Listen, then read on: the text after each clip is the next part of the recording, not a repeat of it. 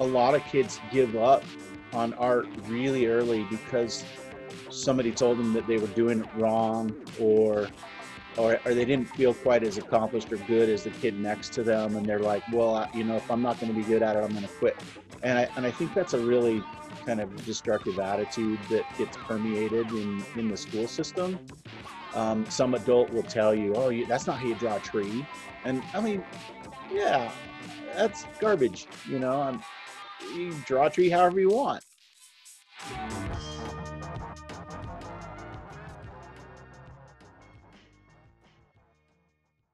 All right, I got Greg Newbold here, and we've never got to have this conversation. We were going to try a couple different times. You were going to come down to Tucson, and then something happened, then Corona happened. And you know what? I got to tell you, this is better, and I'll tell you why. I get to look at all those beautiful paintings in your studio. And for those people who are just watching or listening to this, I highly recommend you go to YouTube and take a look. In fact, is that Maynard Dixon in the upper back? Which way this way? Yeah, that way. Who is that behind you up top? Way up. Yeah, that's a caricature of Maynard Dixon that was done by my friend Chris Payne. There you go. Okay. Anytime there's a Dixon, I'm going to be able to pick it out. Yeah. I traded another drawing for that piece. Oh yeah, that's very nice. Yeah, excellent. So how are you doing in all this stuff, pandemic wise? Well, we're staying healthy. We're hanging in as much as you could probably expect, I guess. It's weird. In what fashion is it weird? Well, artists generally are sort of hermits anyway, so it's not like it affected my my typical work situation because I work at home, but everything else has shifted. So the spillover just is weird, but it's a weird time. It is. It feels weird. And you have kids, right? I've got 3. And they're probably have been at home more than they have been in the past, right? One's married, so he's got his own place. But my other 2 are here in, living in the basement. So yeah, good place for kids. They don't complain about the price of the rent, so. And they better not. They better not. So where did you grow up? So I was born and raised here in Utah. Where though, specifically? It's called South Jordan. At the time when I grew up, it was fairly rural, lots of fields and farms and things around. And but now it's just all completely suburban. And where is that? Where's South Jordan? It's about 25 minutes from downtown Salt Lake. Oh yeah, that's fine. So to the south. And when did you grow up? What was your time frame?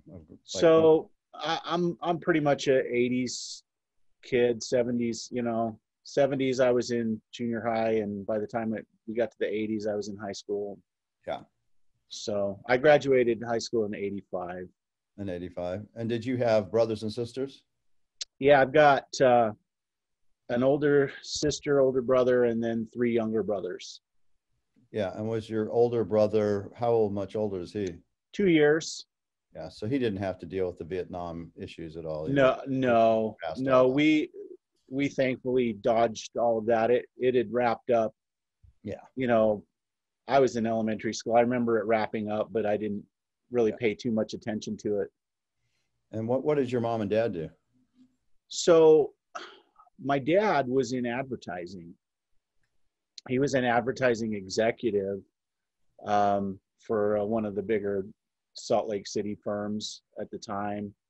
And my mom, she had a part-time job on and off, but mostly she was just home with us. Mm-hmm. No, she got a bunch of kids, right? So there was what, 5 of you? 6. 6 of you, yeah. So that is a full-time job. It was more than a full-time job. I would trade the advertising job for being a homemaker. Way easier job being an advertising guy. And so was he an artist? Was your father or is an artist?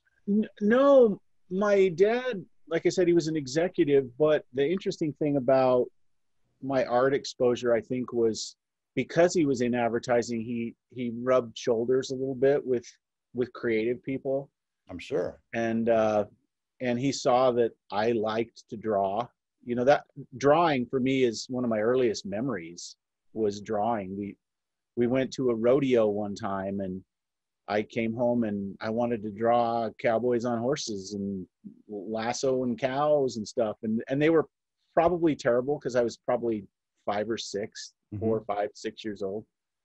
But I remember being very proud of them, and I would like take the scissors and fringe the edges of the paper and make them look kind of Western. And, it was just, those are some of my earliest memories, was drawing. My dad would go to press checks at the newspaper or whatever, and he'd bring home the end rolls of the newsprint, these massive rolls of paper, and right. He'd give them to us, and we'd go down on the floor of the then unfinished basement and roll them out and draw big murals and just have fun with it. And was that not just you, but was also your siblings would do that? No, my older brother did it with me a lot. And then later my younger brothers, we're basically all 2 years apart, except for my youngest brother. And so we did it quite a bit, but there hit a point where my older brother discovered basketball, and that was it for the drawing. And girls, I just kept doing it. My sister never really drew. Yeah. She played the piano, and I kind of just stuck with the art. Were you recognized as a kid in school? Did any of your art teachers, give you an award or recognize you for your art talent when you were in primary school? I think that actually was a factor in me continuing, because we had every year at school, they called it the school fair. Mm-hmm. So, you could do whatever art or craft project you wanted and bring it and enter it, and they would judge them, and they would pick a winner for each class. And so I think for 3 or 4 years in a row, I won my class prize. Wow. To the point where other kids were like, well, I'm not entering this year. Greg's just going to win anyway. Yeah. And was that like 2nd through 6th grade kind of stuff? Yeah. Second through 5th. Yeah. 6th, 7th, 8th was in what they called middle school. So your rep was right off the bat as you're the artist kid. I liked it. I knew I was good at it, and I think that motivated me to continue. It was fun. It was what I liked to imagine doing, when I wasn't in school. Were you good at other kind of things in school, as far as didactic kind of things, or really so creative stuff? I was always a pretty good student. I graduated in high school, near the top of the class. But at the same time, people gave me some guff about the fact that I took a lot of art classes. Did they have art classes to actually take in high school? I did. In fact, my senior year, the second half of my senior year, I had 3 art classes a day. Wow. Because I had that many electives available to take. So I just filled them all with art classes. So I had a sculpture class, a painting class, and what they called commercial art class. And I took those. And so I had a pretty cushy senior year schedule. No math, And you must have known at that point that art was your path, or you at least thought it was? At that point, I had pretty much decided that was what I wanted to do. I think somewhere between 8th and 9th grade, when I sold my first couple of paintings. Oh yeah, tell me about that. It was, it was nothing big, but they would have little art shows. Like in 8th grade, they had an art show for the art students, and they had a purchase award, and they gave it to me, and I think that was like $50. And so it was not like a lot of money, but for an 8th grader, somebody buys your painting for $50, you think that's pretty cool. And so I think these are really fundamentally important things that happen to kids when they're in primary school. And I hear this story over and over again from artists, what you're telling me, which is one of the reasons I asked this line of questioning, because for whatever it is, that affirming of, yes, this is, you're good and other people like it. And I think purchase awards and things like that, where you get a real prize, in your case, money, really sets the tone in your own mind that, hey, this is something I'm good at and want to follow. I've heard this story Sure. a lot of artists, which is really interesting. I've heard that from some of your other podcasts I've listened to. So I don't think it's uncommon. But on the flip side, I think a lot of kids give up on art really early because somebody told them that they were doing it wrong, or they didn't feel quite as accomplished or good as the kid next to them, and they're like, well, if I'm not going to be good at it, I'm going to quit. And I think that's a really kind of destructive attitude that gets permeated in the school system. Some adult will tell you, oh, that's not how you draw a tree. And Right. I mean, yeah, that's garbage. You draw a tree however you want. But for whatever reason, kids get discouraged and they quit. And I think it's sad, because anybody that wants to make art could make art if they dedicate some time and effort to it.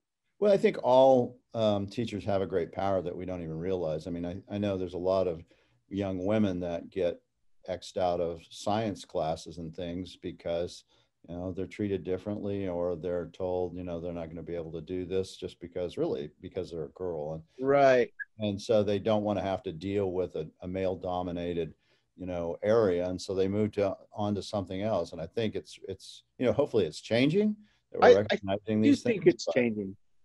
I hope so. My daughter is currently finishing her master's degree in archaeology. So, it's in science. Mm-hmm.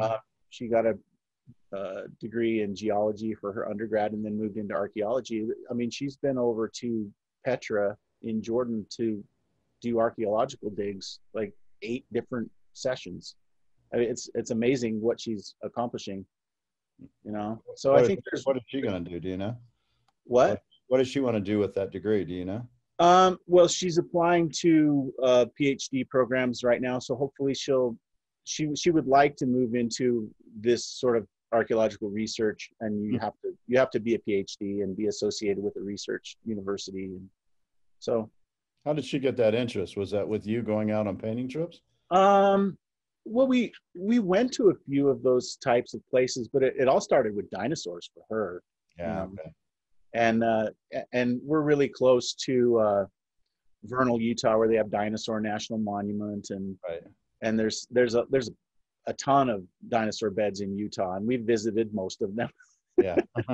On her insistence, or just no, I think, weren't we all kind of dinosaur kids back in the day? I was. Oh, I forgot. You did a whole book on dinosaurs, right? Yeah. Right. Our second book that my wife Amy wrote, they're picture books. They're to introduce kids to the styles of famous artists by imagining a subject that they may not have ever painted. Like the first book was called If Picasso Painted a Snowman. Right. And so that one was her idea. She was on a trip with her sisters in France, and they were at the Picasso Museum. And you're aware Picasso was a multi-talented dude. He could draw like the best of them. Right. Before he switched to Cubism. And she just thought, wow, I wonder what a snowman would look like if Picasso painted a snowman. And that started from there. Her sister said, that's a great idea for a book. It took us a few years to find the right publisher, but it was a lot of fun to work on, and quite a challenge, I might add. I had to kind of mimic and channel the styles of all of these famous artists, Right. What'd you do with all those paintings that you made out of this? They're in the back room in storage. I mean, I pull them out. We take them to elementary schools when we go in and talk about creativity, and we have a presentation where we talk about the books and we talk about the different styles and how there's no right or wrong style. When it comes to art, you can just be creative and do what you want. And we kind of give kids permission to just do art, you know. Don't worry about what other people think or what they say. If you like doing it, you should do it. You should follow it. And I think it empowers these kids to just maybe continue with something that they like, even if other people are shooting them down a little bit. And is this volunteering in like elementary schools that you go in and Well, do? Or, yeah, I mean, sometimes they're volunteer presentations, but a lot of times the schools will pay us to come in and give our presentation and, you know, pay for our time to be there. And that's so great. it's That's kind of great. nice. The system in Utah values art enough to do that. It's not all the time, you know, but we get asked enough to come in and do them. And a lot of these, like the PTA or the school will have an arts budget, and they'll bring in speakers once in a while to, I think it's to just give a variety and mix up the curriculum a little bit. Yeah, I get concerned actually as far as with the coronavirus and kids that aren't going to be in school as far as with the arts, because I think it's a very difficult thing to really teach remotely. It's harder than most things, I think. It is. We haven't yet done one of these remote presentations, but I'm sure we could figure it out. You know, Zoom seems pretty powerful here. So we'll see how it goes with this upcoming school year. We had, when Corona hit, we had 3 or 4 presentations that were scheduled for the end of the year that just got completely canceled. Yeah. And, you know, so we took a hit there, and it's starting to come back. We just got asked yesterday to do one in September. It's an outdoor, socially distanced kind of arrangement. So that's cool. Well, that's great, actually. We hope it'll work. Yeah, if you can focus them in on the art and not the butterflies that are running around. And I mean, they're supposed to have a number of different authors, so it's going to be a little bit like a festival, I guess, of reading, and it should be fun. And so back to when you were growing up, so you knew you were going to go into art, or at least you thought that was your path. What did your folks think about you going into college as in art? So my mom's sister is an artist. She graduated with a degree in art, and so it wasn't like a foreign idea for my mom. My dad was in advertising, rubbed elbows with some artists and some creative types, and so he kind of had a feel that, you know, there are people that do make a career out of it, and he saw how much I loved it and how hard I worked at it. And he said to me one time after I'd already been doing it for a while, you know, I never worried about you making it in art because I saw how much you loved it, and I saw how hard you were willing to work to make it happen. And I had never heard that from him before. You know, there were a couple of moments where he's like, well, maybe you should go into architecture. That's drawing, you know, and I thought about it, but it just didn't have the same appeal. Yeah. And was he like, no, maybe advertising then if you don't do that? Yeah. You know, there's always that moment in your life where somebody asks you in elementary school, well, what are you going to be when you grow up in that? And I remember writing it, advertising, and the teacher asked me why. And I'm like, because that's what my dad does. You know, yeah. I mean, it was just something, I didn't really know what it was, but at the time it seemed like a good deal because it was good enough for dad, you know. Right. And so where did you go to college? I studied undergraduate at Brigham Young University. So they had, they still have a pretty robust illustration program. And I figured illustrators, you know, could make some money. I had no idea how fine artists made money at the time. And I still don't know how they do it. Sometimes they don't. All right. Yeah. But I figured, you know, I had some heroes like, you know, Norman Rockwell and some of these fantasy artists. I don't know if you're familiar with Frank Frazetta or, you know, some of these guys whose work I'd seen, and I was like, oh, that's cool. You know, I could get into that. And they had a good program, and it taught the things that I wanted to learn, realistic drawing and actual painting. And it wasn't just this esoteric, ethereal kind of modern art approach. It was a real hands-on, learn how to draw kind of approach. Right. And did you know of Maynard Dixon before you went to BYU? No. In fact, it may have been at BYU when I first discovered his work. Of course, they have a huge Dixon collection. Yeah, I do know. 87 pieces they bought in 1937 for $3,700. Harold R. Clark got the deal Yeah. of the century. He did. And do you remember seeing his work there when you were there? I do. I don't remember exactly when I saw it, but the big paintings, the Depression era paintings that they have, I think those were some of the first ones that I saw. But then when I found his landscapes, I was even more enamored. And he's been a constant influence ever since. One of my very favorites. So. Well, and it shows because you traded a painting for a Maynard Dixon portrait in the back of your studio there. Yeah, when I saw Chris, he did that as a demo for one of his classes, and he posted it online, and I'm like, I love Maynard Dixon. So yeah, we traded. And so you went right into the illustration in college. That was what you thought you would want to be as an illustrator? I did. I went straight in. They had a 4-year program, and so I went straight into their foundational classes and started from the bottom. They require it. So you start from the bottom and you do the basic drawing classes, perspective classes, 2D and 3D design. We had typography classes. We had hand lettering classes. So we kind of ran the gamut, figure drawing, portrait painting.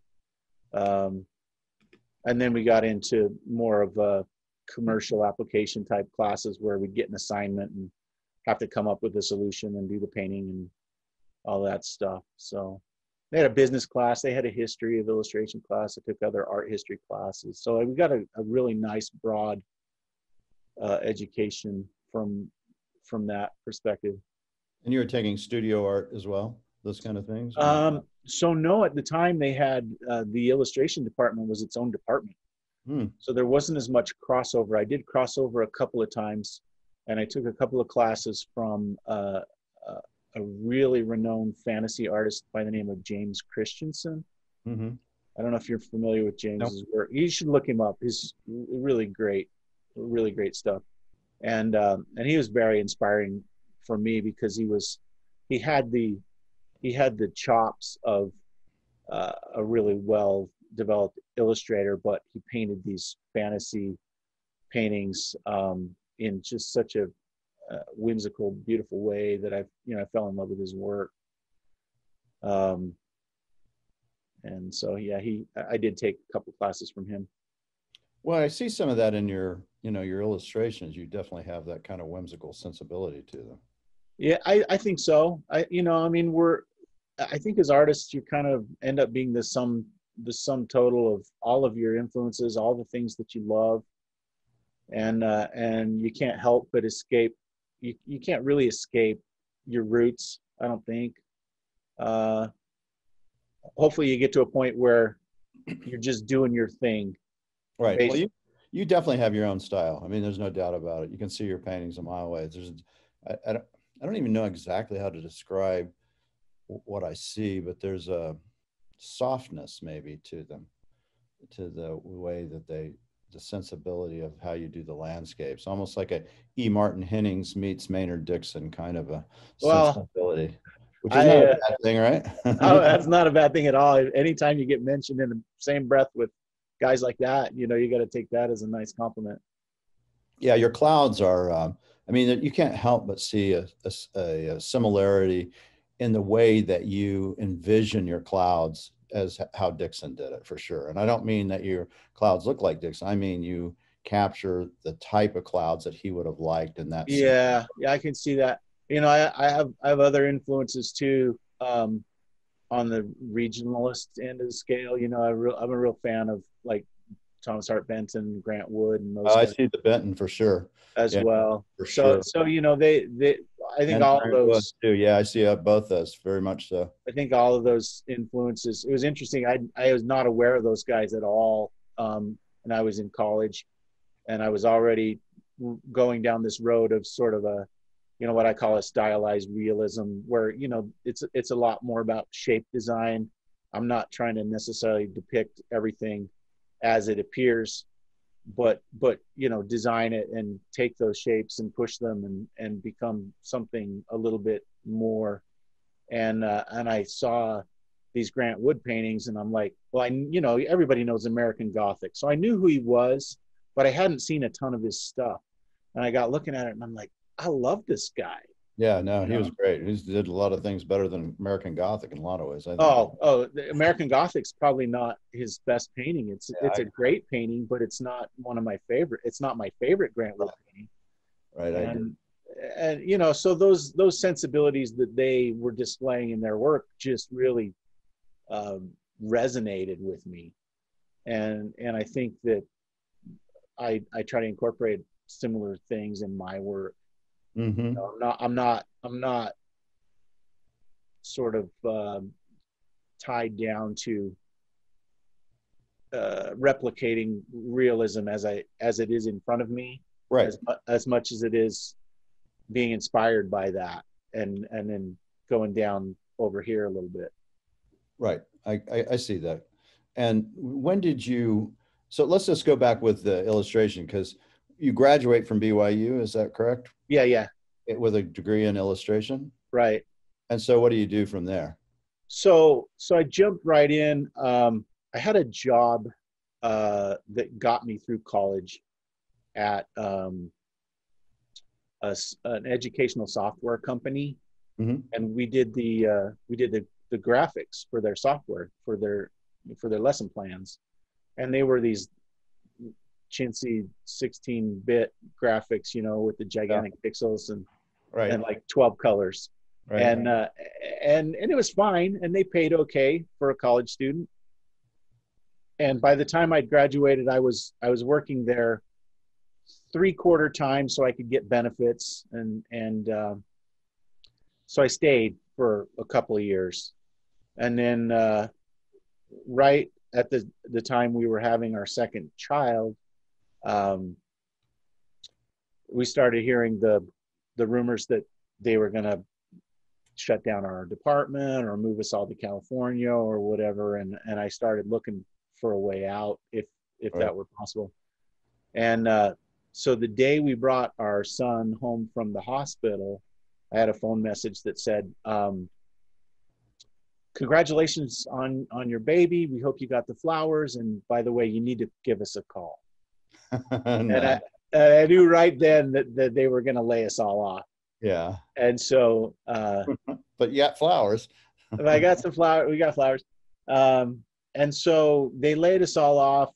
I got a couple of months of severance, and so we kind of decided, okay, here's the shot. We're going to try and freelance this thing and see how it goes. And that was in 94. 94. And so you got married in college. Yeah.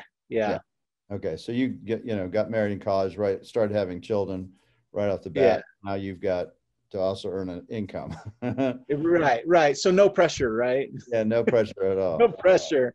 And your dad And doesn't have a basement waiting for you. So he's like, okay, get out there. so yeah, we kind of had to figure it out, and you know, it was rough at times. We ate a lot of mac and cheese and whatever, and but I slowly started forging the illustration career and picking up some decent clients. So you right at that point, you said, okay, I want to do this myself. I'm going to be my own business guy. I'm going to. Yeah. Well, like I said, I was looking for an exit plan to just start freelancing. Mm-hmm.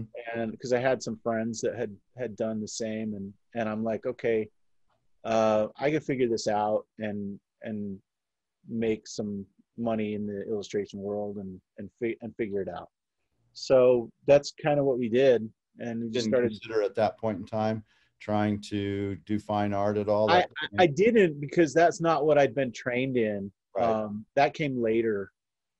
And so we just dove into the illustration markets, and I started getting more book covers as advertising work. And You did a lot of book covers, right? I've done quite a number of book covers over the years, and a lot of not as much now, but I did a lot of magazine work and advertising work, and you do things like annual report covers and advertising and stuff for the zoo and stuff for the theaters, and you were also doing big corporation stuff too, weren't you? You did some larger corporation things. I've done a few things. I've done labels for people like Heinz, and done things for FedEx and American Express, and all the major book publishers, and magazines like Boys Life magazine, and so I've been able to stay busy enough over the years to make it work. Were they starting to go to computers, really doing all this stuff on computers as far as illustration, or were you still drawing it out, painting, and that kind of thing? So when I started, everything was done by hand. I painted in acrylic mostly. You'd have to go get it photographed, or you'd have to FedEx the original art overnight to the client and right. hope that it didn't get damaged on the way. And so you had to be finished at least 24 hours before the deadline so you could get it to them. And, right. There was just a lot of logistics that I think have changed now that, most of that has switched to digital. So, just to backtrack back to answer what you asked. So in 2006, I lost my dad, and that hit me really hard. And I had already been kind of in a place where I was feeling a little stagnant. I wanted to push my career to the next level, figure out what was next. And I'd toyed around with going back to grad school, and just hadn't had the right situation. But shortly after he passed away, you kind of have this epiphany, and you kind of go, okay, what do I want to try and do with the rest of the time I've got, and right. and figure it out. And so at the time I thought, okay, well, I had taught some classes at the university, and that was enjoyable. And I thought, well, maybe I'll go back, get a graduate degree, start teaching, or just see what happens. And so I found a graduate program that was limited residency. So you just go, couple weeks, four weeks scattered throughout the year, and then you do a lot of remote projects and things. And at the University of Hartford in Connecticut. So I enrolled in that, and again, as MFA in illustration. And, but as I went back there, they encouraged us to take some time to think about what was the next steps for us in our careers, and what kind of goals we wanted to make. And so I set two goals for myself, besides getting the degree that everybody wants to see if you're going to try and teach.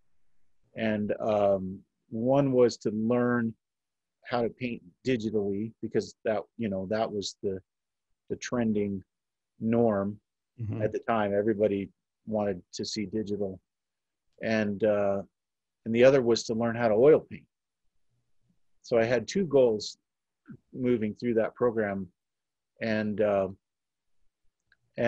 I've been able to accomplish both of those. Most of my illustration work, which I still do, not as much as I used to, but I still do, is done digitally now. I paint in Photoshop, and it's super easy to deliver it. You just upload it, and boom, it's gone. And yeah. if they make changes, you just make them and upload them a new file. It's a lot more simple logistically to do that. But the thing that I think really enamored me was this concept of how to oil paint. That was like a new thing for me. I'd painted in acrylic my entire career. Trying to figure out what oil painting was and what it would do was like this. It was an eye opener for me, and frustrating as heck. And this was 206 that you. Yeah. So I started the program in 07. My dad passed in 06. I started in 07 that summer. And then it was basically a 2-year program. I finished in 09. And you must have been one of the older students at that point. Actually, no. Because of the way their program was set up, it's geared toward working professionals. Because you can't pick up your life and go to school for 2 years somewhere. Right. So it was structured so that you just come in for a few weeks a year and do the program, and it's super intensive, 8 a.m. to 6 p.m. every day. Yeah, I can imagine. It takes a lot out of you, but it was great, and I met great people. But most of the students were around my age, mid-career kind of people, or people that were going back to get the degree so that they could advance in their teaching positions or whatever. Right. And so yeah, I met a lot of great talented artists that are about my same age, and made great new friends that I'm still in touch with, and it was pretty awesome. I credit that decision as a turning point in what I'm doing today. Yeah, well, that's really when you become a fine artist, or the basis of the start of that. Exactly. Right? Yeah, because I did my first oil paintings at that time. Became really interested and enamored with what it meant to be an oil painter and be a gallery painter. Right. Try and figure out the subject matter and the scale and different things that are involved in doing gallery work. And what is that, by the way? I'm curious to hear from an artist. Well, what it is that you have to have for a gallery. I'm still trying to figure it out, but people assure me that I'm going in a decent direction, so I keep following that. But I think the difference being with the illustration work, there's like two sets of challenges, gallery work opposed to illustration work. The illustration work, you get directive and a task. There's a problem to solve that's given to you, and a timeline. And in a lot of regards, I love that challenge, because it's like, okay, how can I take the problem that they're giving me and solve it and make them love it, or make them love it even more than they imagined they might love it. And so that's still an appealing challenge to me. But on the gallery side, it's like, how can I paint what's meaningful to me and what I love and what I respond to, and do it in a way that hopefully other people will connect with it. And that's a conundrum, right? I mean, that is a conundrum. It is, because you can't not acknowledge what somebody else might enjoy, because they're the ones that are going to buy it. Right.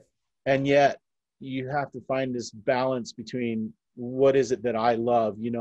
I've heard before, oh, you just paint what you love and people will buy it. No, I don't think that's completely true. Right. Hopefully if you paint what you love, and you do it in a way that is honest, then that shines through, and then the people that see it respond to, and they connect with it because it is honest. Right. And that's, so I guess that's more the hope. I'm always going to paint what I am interested in and what I love. I'm not going to go, oh, so-and-so, they want another Grand Canyon painting or whatever. And I mean, luckily I love the Grand Canyon, so I'll probably paint it. Right. But I'm not going to do it exactly the way they want it, Right. Well, you've done that road. You've done illustration, right? I mean, you have So you have to, produce what they are wanting and what they think, and on a timeline. And it's a different skill set for sure. Sure, it is. And like I said, I still love it. Like, I've done 4 picture books in the last 3 years. And And when you say picture books, what do you mean? Children's books. Children's books, yeah. Yeah. So, they're 32 page full color. Like, So we're going to look at one of these. He's in I'll his just he's going to pull it out. He's pulling out a couple of them. And I know at least one of them was about dinosaurs too, if I remember. So yeah, these are our picture books. So if Monet was a monster was one, we're seeing a picture of, oh, that's cute. If Monet painted a monster, here's the dinosaur one you were talking about, Yeah, that one. Da Vinci painted a dinosaur. Had to have Dino Lisa there on the cover. So yeah. Did Amy get the front? Did she get the premier authorship there? Yep, written by Amy, illustrated by Greg. So, and is that hard to do that collaboration with your wife on those? It was refreshingly fun to work with her. For my whole career, it's sort of like she's the facilitator. She's the one that keeps the ship from sinking and keeps the logistics with the kids all in line and all that stuff. And so now that the kids are, grown, we had a lot more. We joke because we sent all the kids off to college, and it was just the two of us for a year. Yeah. And that's when we did the Snowman book together, and it was so fun. It really was a fun collaboration. That's why. I mean, to me, that's you getting to create. Yeah, it was like we had our own little book baby, Right. And are those successful? I mean, yeah. So the first one, they're not like New York Times best-selling level successful, right? But they've done well. The second book was ordered by the publisher before the first one even hit the shelves based on their pre-orders. So, and then by the time the second one was done, they're like, well, we got to have a trilogy. So, we just came up with new ideas and did new books. And where can people find those books? They're easily found on Amazon or any of your independent booksellers, or who was the publisher that did those? They're called Tilbury House. They're kind of a mid publisher out of Maine. And but they're they distribute nationwide, and they're easy enough to find. You can get them on Amazon for really easily. And do you anticipate doing more of those kind of collaborations and different kinds of things? We hope to. Amy's got a literary agent now, and she's written a number of other manuscripts and shopping them. They're going to be shopping them around. There's no guarantee. There's no guarantee that I'll be the illustrator. Yeah. But I wouldn't mind. She's writing in the children's field? Yeah, she writes picture books and young adult novels. Okay. So she's working on her first full-length young adult novel. Well, she's probably, I don't know, she's got a bunch of them in process. I understand that concept. So it's I can't say it's her first because she's written, you know how it goes. It's like she's trying to get one to the point where it's the agent will sell it. Yeah, I get it. And but she's got a number of picture books that are in the works and at the agent's looking at, and you know how it goes. You get it to a point where they think it's polished enough to send out to query editors, and then out it goes, and you see what the response is. Yeah, my feeling is that the only thing harder than being a fine art painter is to be a writer. I think that is the living as a writer. I mean, I write books clearly, but I wouldn't want to have to pay my electric bills with it. I don't even know if I could pay my electric bills with it. It's challenging, but I think Amy's always felt like she was a writer, and she just didn't acknowledge it until the kids were big. Yeah. And then finally one day it's like she sat down and she said, well, I've always been a writer. Might as well just do it. Yeah, there you go. I know that feeling. So when you finish this MFA in 2009, and now you're you know how to do things on the computer for illustration, but you also know how to paint with oil paints, and you're considering yourself as a fine artist at this point. What do you do at that point from there, as far as gallery representation, or do you just keep working on your craft? Well, yeah, when you say I know how to oil paint, I think that nobody that oil paints really feels like they know how to oil paint. Let me rephrase it. You can paint with oil now. It's a process. I have some facility with oil paint now. You have a lot of facility. I can tell Uh, it's an ongoing process, and I think anybody that thinks they have arrived at any juncture is just they're just gonna crash and burn at some point. I think the whole idea of sitting on your laurels is just a recipe for disaster. So I'm clearly continuing to try and learn more and gain more facility with the paint and figure out what it is about what I want to do and how to express that. That'll clearly just keep evolving. Yeah. But what I did do was I did teach at Brigham Young University for about 3 years full time as a guest professor, which was a great experience. Was that an illustration that you were teaching? Yeah. So there is something about teaching that forces you to evaluate everything that you do and break it down into digestible portions so that you can explain it to students. And so in that regard, it really reinforces the skill set that you've already developed. And I've heard teachers tell me that the students actually have helped make them a better painter as well. Absolutely. There's a certain freshness of their creativity, even if they don't have the skill set, and their ideas and the things that they're creating they're inspirational because they're not coming from your head. You're seeing into somebody else's brain, which is always interesting.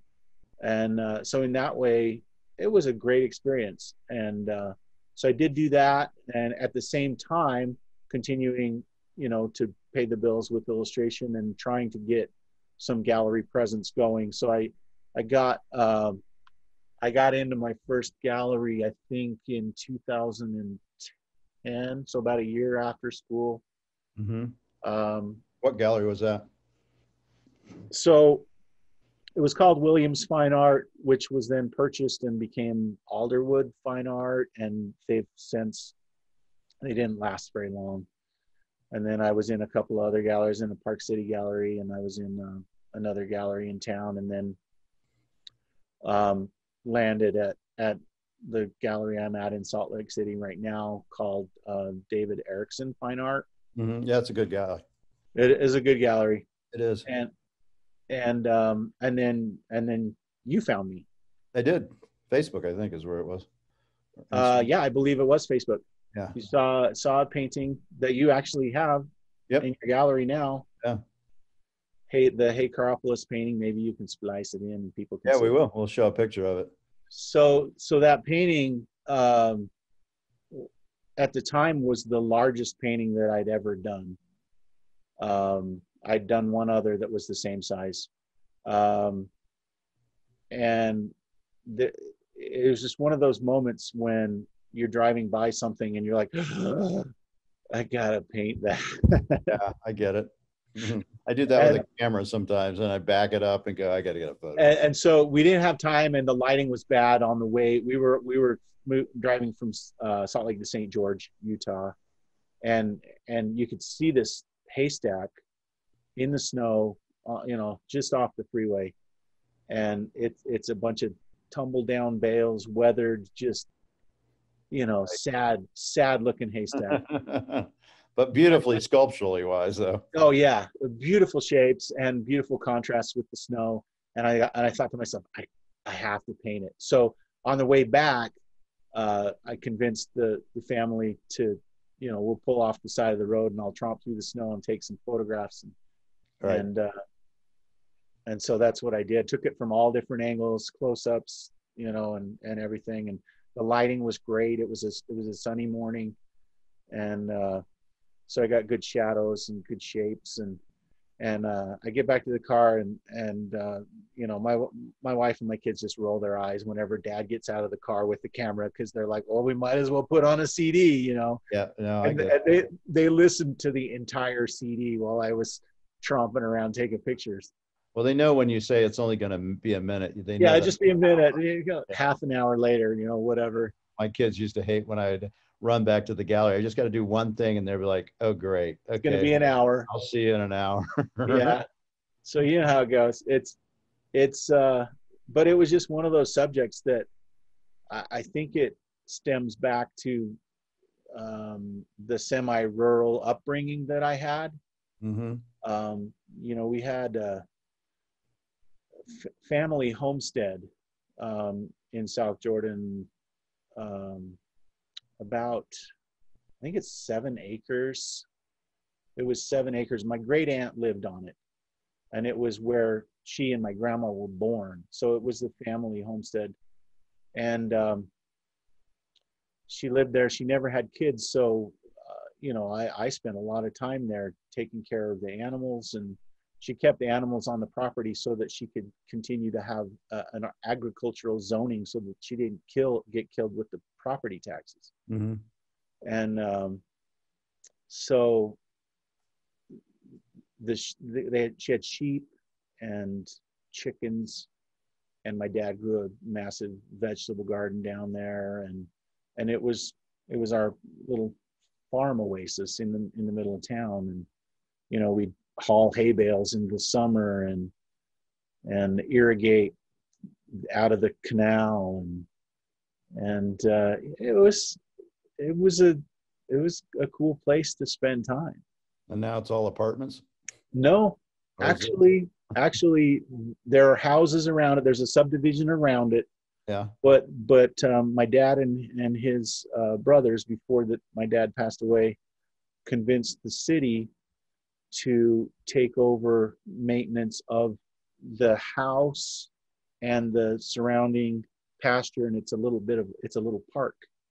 Oh, that's cool. So now it's a little park. So all the barns and the outbuildings and the house have been restored on the exterior, and supposedly sometime down the line they're going to redo the interior of the house and turn it into sort of a meeting place or something. Yeah, that's cool. But it's still there. Howard Post's family did the same in Tucson. They had a ranch in his, third generation, and they gave it to the city of Tucson. So that's cool. Yeah, just like so I mean, in reality now, it's probably the only remaining vestige of what that town was like 100 years ago. That's really interesting.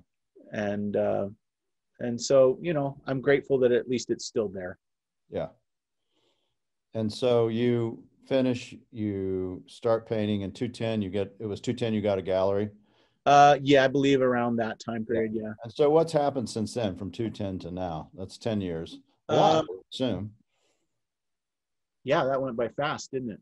I mean, well, I would anticipate you kind of have hit your stride at this point. I feel like I'm getting closer to, you know, quote unquote, a stride. I feel like I know some of the subject matter that I want to paint, and I'm getting more comfortable with the scale of larger paintings. You know, up to that point, most of my work was, you know, 120% of reproduction size, whatever that is. You know, I didn't paint anything very large because I didn't have to. And so working at scale, I think has been one of the challenges that I've had to tackle and figure out how to paint larger. But I'm doing it. You know, I got that thing right there. Yeah.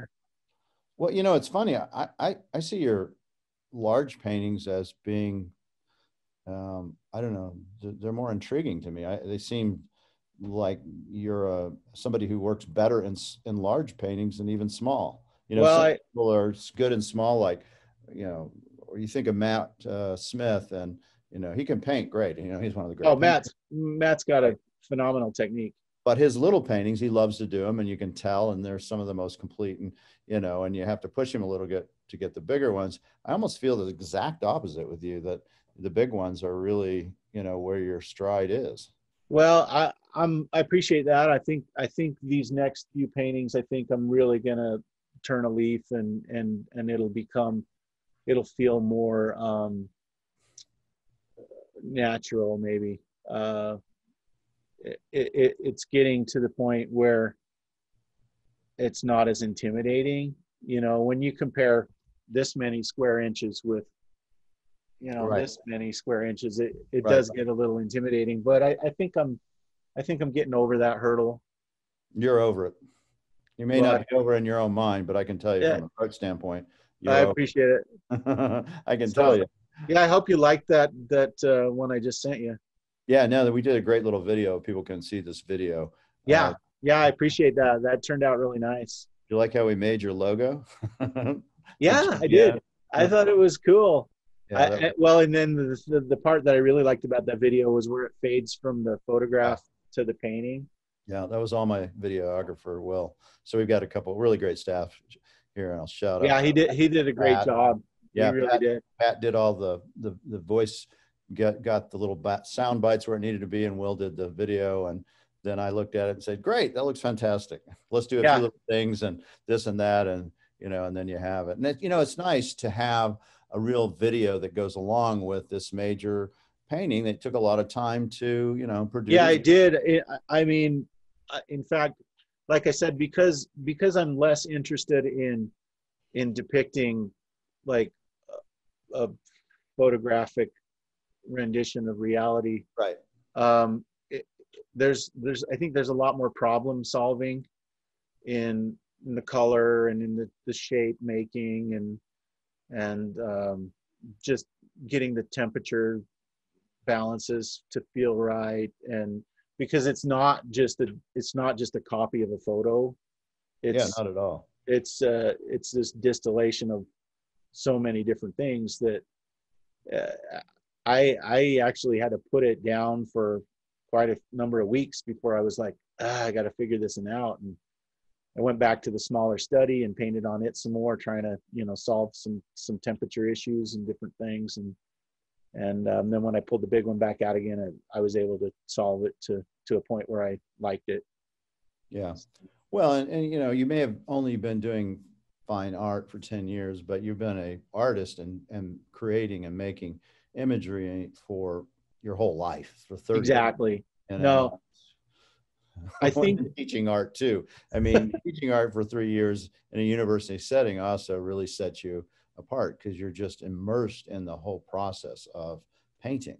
right, and you're noticing, you're noticing your own weaknesses too, as you try and encourage these kids to overcome their own weaknesses. I guess it's like, hey, play to your strengths, but don't ignore your weaknesses. Try and get balance in what you're trying to do. And so I try to do the same in my work. If I go, okay, well, maybe I want to incorporate more texture into my work, or maybe I want to improve my color relationships, Mm-hmm. or whatever. It's always a new challenge. Like I want to take a new challenge, like this one right here. Never done a nocturne, Mm-hmm. at least not a big one. So this is a piece in his studio that we're looking at, which is a rainbow bridge kind of a It's called Corona Arch. Corona. Yeah, exactly. Corona.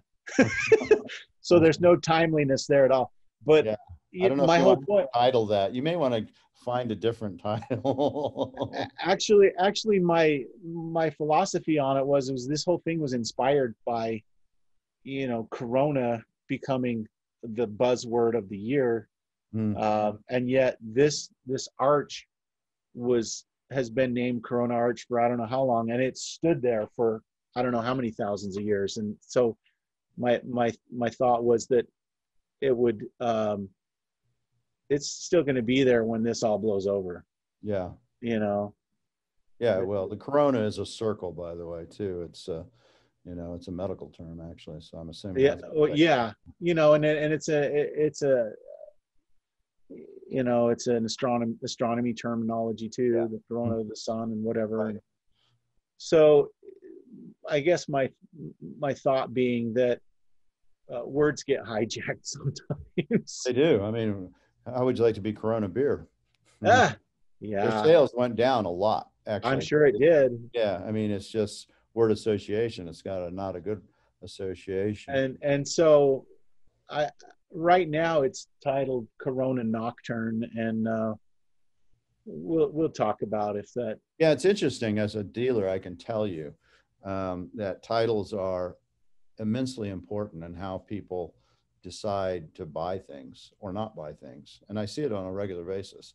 A title can kill a sale or it can make the sale. And so, you know, it seems like something that wouldn't be that important, but it's immensely important because people immediately put thought patterns to whatever that may be, including if you go, this is a specific place in Utah, let's say. Which It is. fine. I mean, Yeah. this arch is just outside of Moab, Utah. You know, just outside of Arches. It's not in the park, Right. Arches National Park. So it gets used a lot. They've put more restrictions on it, but it used to be used a lot for rappelling, and they used to do the rope swings under it, you know, where you just dive off and swing under it. And they've put a lot more restrictions on it because they had people die. Yeah, I could see that, of course. And but it gets trafficked a lot because it's not inside the park. Yeah. People like paraglide underneath it and everything. I mean, So I mean, just in that form, if you called it the death zone, you know, it's just not going to be as enjoyable as, you know, Utah Arch or whatever it might be, you know, the subtle moment, the, you know, center of creation, you know, all those things. And Corona, I think, has a somewhat of that same sensibility as the death zone in a weird way. It does right now. Yeah, it will for a while. I mean, when Dixon was painting those Depression era pieces, and, you know, Harold R. Clark comes and looks at them and wants to buy them in 37, it was pretty revolutionary because, you know, Dixon's painting these more for himself. He's really not painting these to sell, because who wants to buy paintings of Depression when you're in the Depression, right? Right. So they were beautiful paintings that Harold R. Clark could actually see past all that, including whatever those titles, No Place to Go, you know, Pickets, Strike, all these kind of things, Scabs. So, you know, he was ahead of his time. He went with the art, but titles really, you know, they can make or break a painting. And I think, I don't know if they teach that in art class, actually.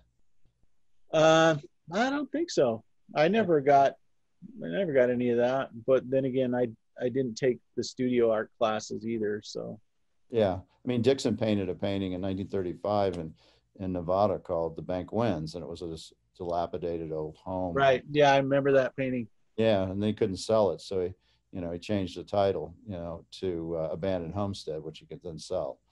And you know, nobody wanted to be reminded of the Depression. And so, you know, some artists might say, well, that doesn't matter. The title is what I think and what I believe and what I feel. And, you know, I don't care if it's right or wrong. And I can get that. I understand that. But I also think that just from a standpoint of you are making art to sell and to pay your rent, sometimes more thought maybe needs to go into titles. I bet if you talk to other artists about this conversation, I bet they would have some very strong thoughts on this. A lot of them. I've got a Facebook artist friend that has talked quite a bit about how he didn't really change his paintings, but one day he decided to title them differently, and he started making these sort of crazy poetic type titles to go along with his paintings, and all of a sudden he started selling them like crazy. It's true, and people remember those. I remember those. Well, I mean, even if you don't, I mean, you know, Stephen Yatz has one called Contemplation right now, and that's really, you know, that's a title I can remember, you know, or Dixon with, you know, Earth Knower, you know, these ones that there are things about a title that people are going to have a relationship immediately with that title, which brings them into the painting. So I think it is something that needs to be thought of more on a serious basis from that standpoint. Again, I'm never going to tell an artist what they should or shouldn't do, but sometimes if there's a title that's really hurting the piece, I'll let them know. I go, you know, it's the title. People really are having a problem with your title. So Well, we'll have to have that conversation after we're done here. we are right now. Corona, Corona view. No, just go with Death Zone. It's just as good. So, so where are you headed from here? What's your, your plan from 2020 on? Do you know? Well, I mean, I've got a couple of large paintings that are underway right now, and I think that the hope is that I can continue to do enough of those large paintings and sell them that, you know, it gives you a little bit more flexibility in the other smaller paintings or whatever, and just build on what I'm doing. I still feel like it's a new venture. You know, I'm still becoming known as a gallery artist. Right. And so yeah, I mean, if I could be 3-4 years down the line and then all I'm doing is gallery work, that'd be fantastic. You know, as it stands right now, I still fill in the gaps with some other projects, and you know, I think it's smart to have enough irons in the fire that you can survive something like what we're going through right now. Yeah, And, definitely. I agree. and so, you know, I haven't given up on any of my other avenues of potential income, because right now that just feels silly. Yeah. Um, Makes sense to do what works too. but yeah, I mean, the ideal would be look back and go, okay, I've completely established myself in the gallery art world, and people are liking what I'm doing and I'm selling, and it's affording me to continue to do it, you know. Well, I think from a collector standpoint, individuals like yourself are the kind of artists, assuming you like the art, to really want to find and to collect, because you're still, from a financial standpoint, a price point, low, right? You're Still really affordable. yeah, no, it's true. You're still affordable. It's true. there's You can get there's a maybe major more work. potential. Yeah, I mean, because you can get a major work that, at a level that's going to be different. I can assure you, your paintings are going to be different in 10 years. They're not going to be at the same level. They'll continue to rise. And so Well, for I hope so. yeah, no, for sure. I'll make sure. But, Let's make it happen. but it's true for a collector, if they can find somebody who, I mean, you have 30 years of painting experience, but you Sure. might have only been on the fine art market for 10 years. Well, that's a great zone for people to go, okay, I love this guy's work and it's really affordable. And because I hear it, 10 years later, they're going to go, oh, I wish I had a bought, his work when, Like, I had a chance to buy that one 10 years ago and I yeah. skipped it. And I hear that, like, people say that about Ed Mell all the time. And I tell, I've represented Ed for like 22 years. And I say, you know what? I heard that 10 years ago. I heard it 20 years ago, and I'm going to hear it 10 years from now, because it's still going to continue to march forward. And, there's a point where you have to go, okay, I'm going to get in. Just like if you bought Amazon at 1,000 going, geez, this is too much. And now it's 3,000, Right. great things of quality that there's only so much of, right? You can only produce so many paintings, Sure. especially these big ones, which take a lot of time, effort. You just said on the one we have, you've had to set it aside for weeks just to try to get the right color composition, the warmth, and the Right. values Right. you wanted. So, for anybody who's out there listening, I highly recommend you go look at Greg Newbold's work, because I can tell you, they're not going to be at this level forever. Well, I appreciate that. I'm certainly, that's the goal. You know, I want to get to that point where, uh, you know, everything goes out the door at a nice price, Right. whatever that price is, but I it's a mean, nice price. yeah, a price where you can get your kids out of the Out basement. of the basement, you know, go on a trip once in a while. Yeah. Well, Nobody's going anywhere right now, but someday. yeah. Well, I see your work continuing to just, progress. And I can tell you, I get lots of artists that contact me on a daily basis, quite frankly, who want to show in the gallery. And how do I find you? Facebook, because I see it, right? So if you make the Sure. work, if you produce the work, and this I think is a good rule for other artists that are out there, do social media and let people see what you are, because people like myself are out there trolling. We're looking for things that, Right. wow, who's this person? That's amazing. I really, it's just, they clearly have it. You can tell, right? I mean, Sure. if you're a good gallerist, you can tell immediately when you see it. And there's been a lot of my artists that I found that I've never heard of before, whether it was Francis Livingston, who I saw, in the Yeah, his stuff Smithsonian. is great. Yeah, I saw him in the Smithsonian magazine. I called up, I found who this Francis, I thought it was a woman artist, and I wanted to show her work. I mean, it was really phenomenal. I could see the brushstrokes, I could see everything about the work. And so, for me to be able to connect that quickly on one, just one image of a painting, I knew you had the stuff, Well, I appreciate it.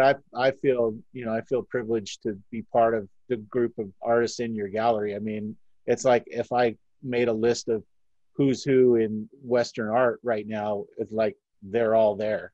Yeah, we got And some good ones. yeah, a really, really good group of artists. Yeah, And so, I mean, I feel privileged.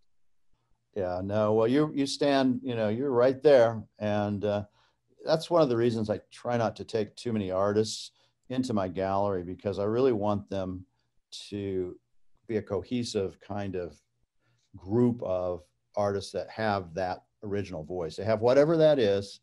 And I don't look at it from a standpoint of money or how much sales. It's really that they have the ability to see the world on their own. That's number one. Two, they have the chops to be able to do it. And three, that, they're nice people. It's nice to work with artists that you really want to help and treat as family, and you want them to go forward. And I think everyone in my gallery has that. Well, I mean, that's a credit to you. You've been able to foster sort of this atmosphere in your gallery and your stable of artists that everybody likes everybody, and everybody feels like it's a win-win. It's family. It really is. Yeah. There, and I get nothing greater pleasure in my life when I sell a painting, especially if it's by an artist that maybe I haven't sold a painting in a while. And it's like, yeah, because I know I just made a difference for them. Yeah. And, Well, let's hope somebody likes yeah. one of mine. A Newbold. Yeah. Well, there's a new one there. There's a great Greg Newbold that we just finished. It's a brand new painting with a fantastic frame, I might add.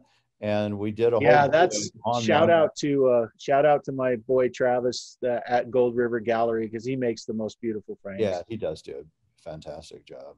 And it was worthy of doing a video for him. We did, and it just came out recently, so go check it out. Greg, anything else you want to say before we let you go back to painting?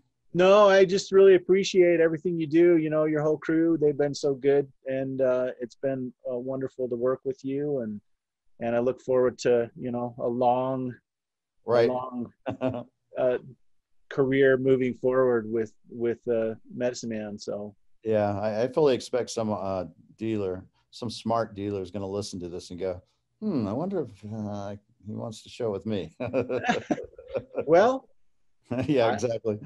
Just make sure they're a good gallerist. That's all I say. And if I can make enough good paintings to supply enough galleries, then great. But right now I'm focusing on making sure I get great work to you and my other gallery, and we'll just see what happens from there. No, you're gonna just keep making art. You're in the groove. So it's hard sometimes when you're in the groove and you're dependent on galleries to sell your work. I mean, that's a tough thing, right? But I can tell you, it really is. I mean, this stretch with the Corona has been, more challenging than I expected it to be. But I see good things on the other side here pretty soon. Yeah, that's right. Just keep doing your thing. We'll all come out of this. It may be a while. I mean, this is, we're filming this in mid-August of 2020, and I expect that we'll still have somewhat of the same sensibilities a year from now in 2021. It may be but it's still I hope have that same sensibilities to some extent. I hope it's eased. I hope people by then feel like they can just live their life, and just take whatever precautions you need to, but like, don't not live. Don't not buy art. Yeah, You know, I think you should live now. I mean, just do it on a smart basis from a medical standpoint. sure. And we Don't are, gather at big crowds and parties and things like that. Wear your damn mask, as they say. we've got our pile of masks that we can choose from, and every time we go out, we have them, and it's just what it is right now, because I'd rather wear a mask and not get it than be stupid and get it. Yeah, I mean, it's a simple preventive, measure. So you come to our gallery, you're going to have a mask. That's how it is. You're going to have social distancing. You're going to buy something and check out. We have big acrylic guards that are in front of the right, which I had personally made with a great company out of Ohio, and I'll put that information on the end of this podcast, that they designed for us as for art. So you could see the art beautifully. It was well constructed. It even has the logo on the shield itself. So it's not just some acrylic screen that, I bought that you see in a supermarket or something. Where they like sandwiched it between a couple of 2x4s. Yes. So it's really made a very beautiful thing as for an art gallery, and there are screens for art galleries specifically made. It was one of my clients that we worked with them, and I said, this is what we need, but we don't want to obstruct the art. When you look through them, we want to be able to see the art. So we don't want any big aluminum, right. We want it to be, and we want it to be artful, and they accomplished that. So, that's awesome. Yeah, it really is. So, those are the little details that, make you safe, but also you still say, I care about those things, the aesthetics. Right. Aesthetics are everything, right? Well, I hope I can make it down to Tucson before too long. If I get a big enough pile of paintings that it doesn't make any sense to ship them, then I'll drive them down. Yeah, bring them. We expect to actually be quite busy this fall and winter, and it's going to be a different kind of busy, maybe. Maybe mainly more of a hybrid online come in, because we still have to limit the number of people come in. We don't want to right. people coming into our gallery. So it'll be a different little bit of a sensibility. But, if you're in New York area or you're in a cold area, you may not want to really be indoors for 4 months. You might, if you can afford to, you may want to go to a place like Arizona or California or places. And we're finally getting our corona under. Is it? You guys have been in a hot zone for a while. Is it coming? We were a hot zone when they opened the bars, and that has changed dramatically when they started mandating masks. Once they closed the bars, mandating masks, it dropped precipitously, and we're still dropping. So if we can continue to be smart as a community, which I think they can for sure in Tucson, that we will see, cases go down, and we'll get to a point where it's it's doable, especially if they do contact tracing. You have to have it down to a certain level before you can even, really do contact tracing. It won't work. I mean, if everybody has it, very difficult to do it.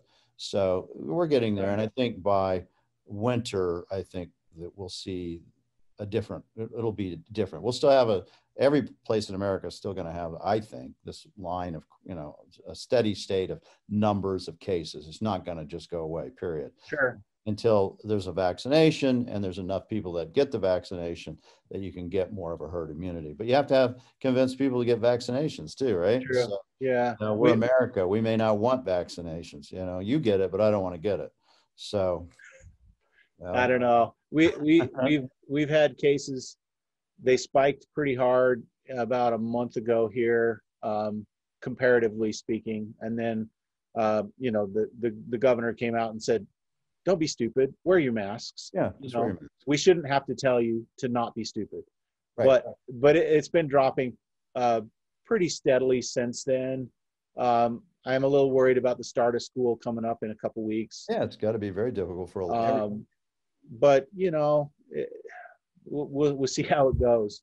Right, and that's why we don't name the painting Corona. Even though it is Corona, it might be a subtitle.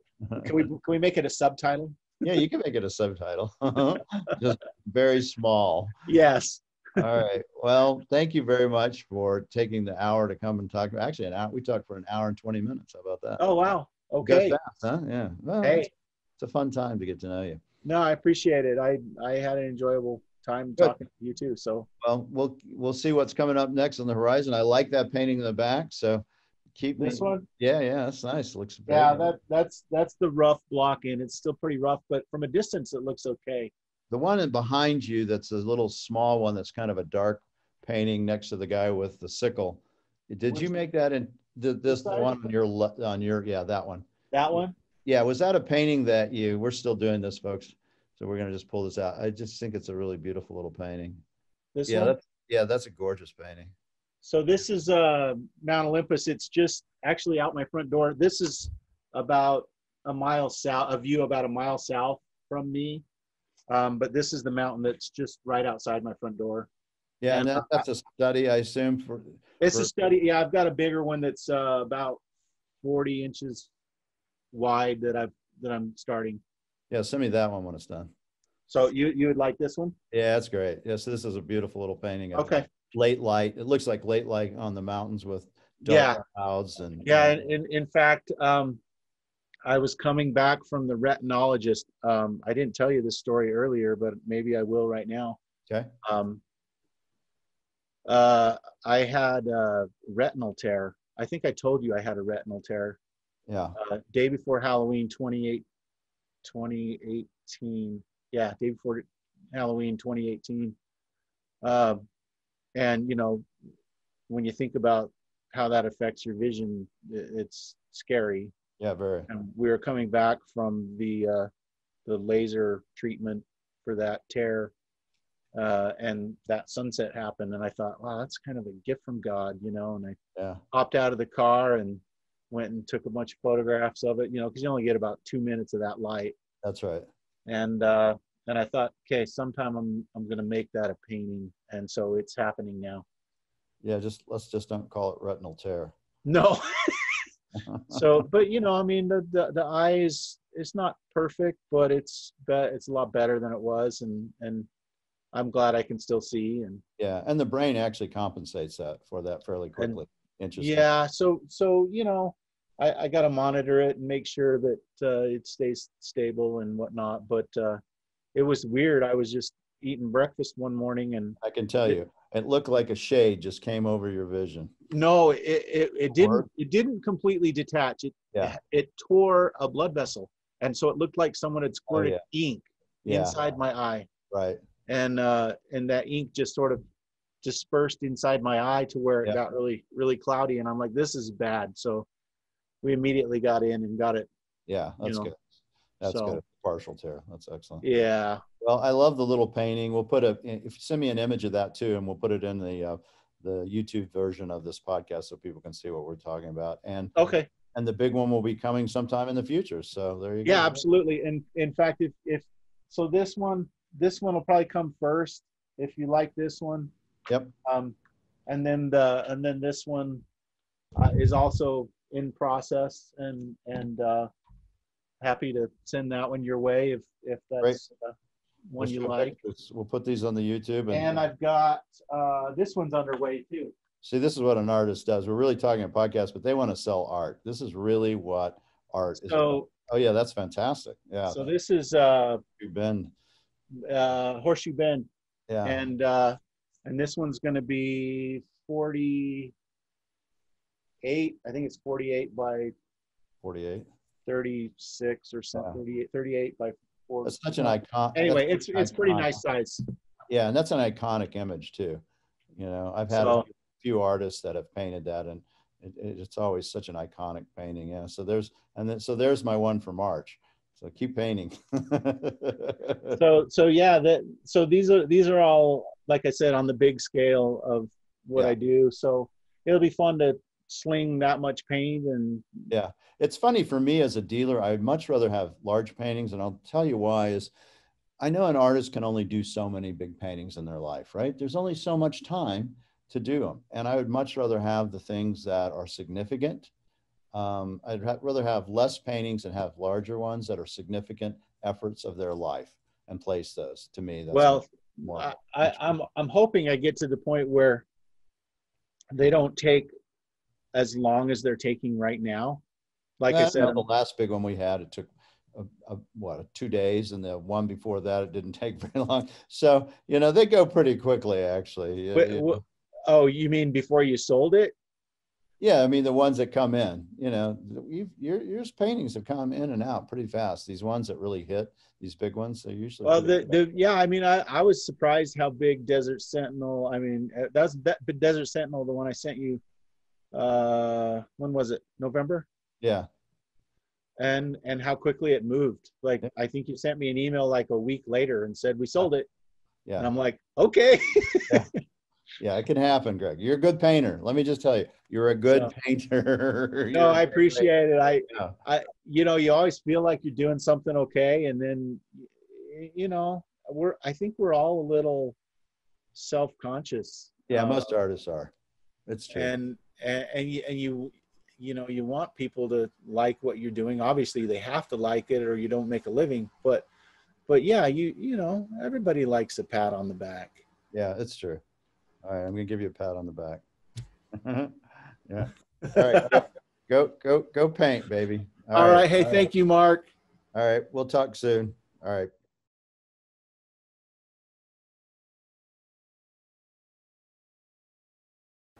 We need your support for the Medicine Man Gallery channel, so make sure to click the subscribe button and tap the little bell icon to be notified when we upload a new video, which we do every morning on Wednesday and Friday. See you soon.